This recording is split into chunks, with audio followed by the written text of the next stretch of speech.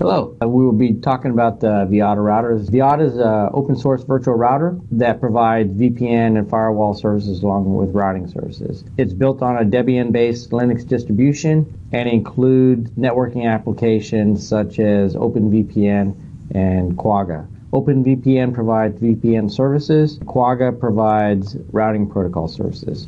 The basic Vyatta router provides a command line interface. A GUI interface is available for a licensing fee, or technically a GUI interface was available for a licensing fee.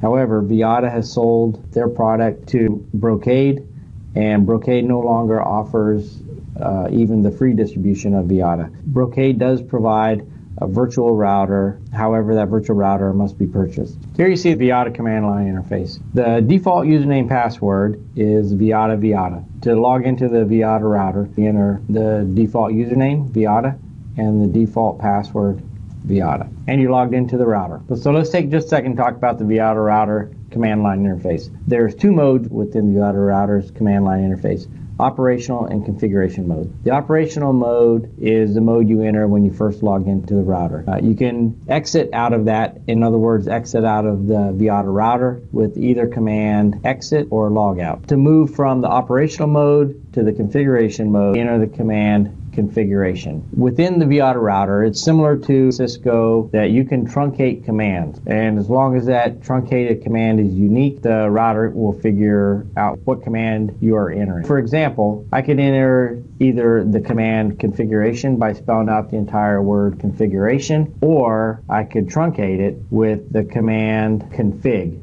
C-O-N-F-I-G. I could hit tab and it would finish completing the command to configuration, or I could just hit return and it would enter the command configuration. To exit the configuration mode, you enter the command exit. Within the operational mode, you can enter any non-configuration command. For example, you could do the entire list of show commands. You could do save, power off, or reboot. Any of those operational commands you can do in the operational mode. In the configuration mode, you can do many of those operational commands, but not all of those operational commands. But more importantly, you can enter all the configuration. For example, you can configure the routing protocols, the interfaces, firewall settings, the VPN settings. You configure all those in the configure mode. It is important to remember when you enter a configuration, you have to make a decision before you can leave the configuration mode if you're going to save that configuration or not save it. And let me rephrase that. You have to make a decision before you leave the configuration mode if you're going to commit that configuration or discard that configuration. You cannot leave the configuration mode that you've entered, but you have not committed or discarded. So you can either commit it or discard it. Either way, if you decide to commit the configuration, that enters the command into the running configuration, but it doesn't enter it into the saved configurations. If you rebooted the power on the router, you would go back to the last saved configuration, not necessarily the last running configuration. To save a configuration so that that's what you reboot to, you have to enter the command save. That can either be done from the configuration mode or from the operational mode. Now let's go back to the router and see how we work our way through the router. Now we're back at the Vyatta router. Let's work our way through a little familiarization with this router. First, let me enter full screen mode by hitting Control-Alt-Enter. So now we're at full screen mode. And let's just start off with a little introduction to the show commands. We can look at a lot of the status and the configuration of a router by using a series of show commands. But let's just work through one of those commands. You can enter the command show. And let's say we want to look at the configuration. So I can enter the command show configuration. Also, I had mentioned earlier that Vyatta supports truncated commands. We were doing the show configuration. Instead of entering show and spelling out the entire configuration, I can type in CONF. And if I hit the tab, it completes the rest of the command and it goes to show configuration. Let me show you one other thing. So in the previous step, I had entered show CONF and then the tab button to have it finish the command configuration. I don't need to even do that. I can just type in show CONF and then the next part of the command, and it'll still do it. Let me show you the next part, which is the help menu. So you'll see that I'm not entering simply show configuration and return, because if I do, I'll get a fault. Next, let's look at the help menu. The help menu is simply the key question mark at the end of a command that you start to put in. Let's say we know what we want to see is something with a show command, but we don't know exactly what it is. So we do show and question mark at the end. And it comes up with a list of different possible commands that could come in after show. And so here are all the options that we could type after show. So let's look at show system is next. So we'll do show system. And if we hit return, it says incomplete command. What are the options after show system?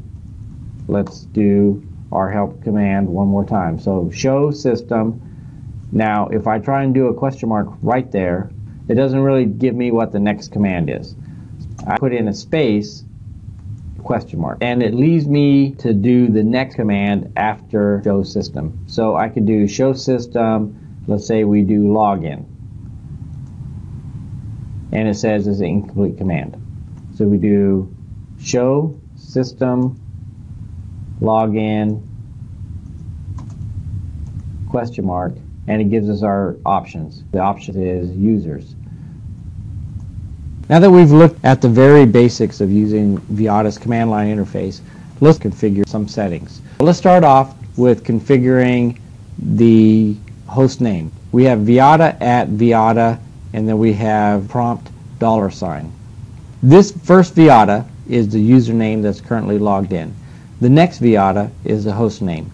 And then the prompt $, means that we are currently in operational mode. In order to do a configuration, we have to go into configuration mode. And what we're going to be changing is this second Vyatta, which is the host name. Let's go into configuration mode. And remember, we can use truncated commands, or we can hit tab and it'll finish auto completion. We now have a new prompt, which is the £. The £, indicates that we're in configuration mode. So to set any kind of new settings, to set any new configurations in Vyatta, we start off with the command set. And to look at the options that we have from the command set, we're going to use the help function to determine what the options are from the set command. We have the options of cluster, firewall, interfaces, NAT. We are going to be setting system. So let's do set system, the help function again. Well, we see the options starting with configuration management. What we're interested in is setting the host name. So we have the option host name. Let's enter set system, host name, and we'll let it autocomplete. Here at the end of the command, we could hit return and it'll come back with an error and it'll say that we have to put in a value. Let's put in the value that we're going to use for the new host name. So it's going to be set system host name, and then we're going to enter the value. So we'll enter the value router and return. We get the response that says it was edited. If we try and exit out at this point, we're going to come back with an error that says we have an uncommitted change. So let's just show what that looks like.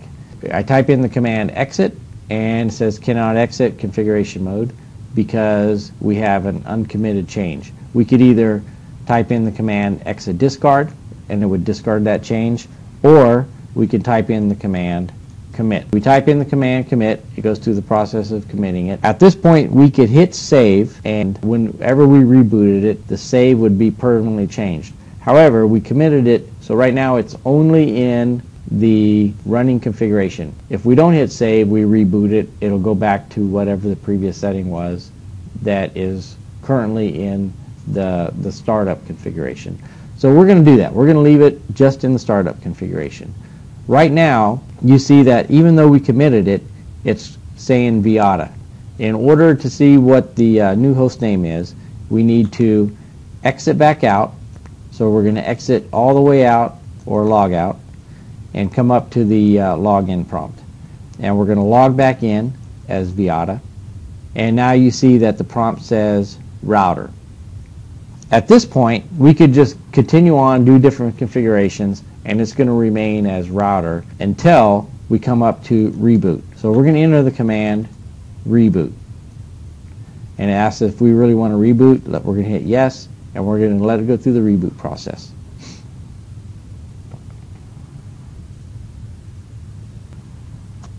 Now we've finished rebooting, so let's log back in. As you see, our host name is still Vyatta. So we're going to go one more time, and we're going to configure our host name and save it so that it's router. Again, we go into configuration mode, and then we set system host name to router. We commit, and this time we will save. Now we have saved the configuration as router. We're going to exit back out, log out, and we will log back in, and as you see, our host name is router. We could reboot it, and when we came back, our host name would still be router. The next thing to look at is how to configure a username. Again, let's go into configuration mode. Let's start from the set menu, and again we're going to go into system. The usernames are under the system. Set system is under login, so set system login, and again we'll use the help function, and it's user, the help function one more time, and now it's asking for the new username, the text that's going to be the new user account. We're going to create our new user as student. We're going to set our new user as student, and let's do the help function one more time. And so it says next that we have to do authentication. So we're going to do authentication mode. Let's see what goes after that. So we can do encrypted password. We can do plain text password for encryption. Either way, they'll be encrypted at the end. And so we're going to do plain text password. And again, our help function. And so now we actually put in the password. And so the password we're going to use is going to be Garmin 123. So now we have our new password and our user created. So let's commit our changes, save, and now we can exit and log out. So we're going to log in as student with our new password, Garmin 123. If you look, we're student at router. So the user is student and the host name is router. That's orientation on the basic use of Vyatta's command line interface.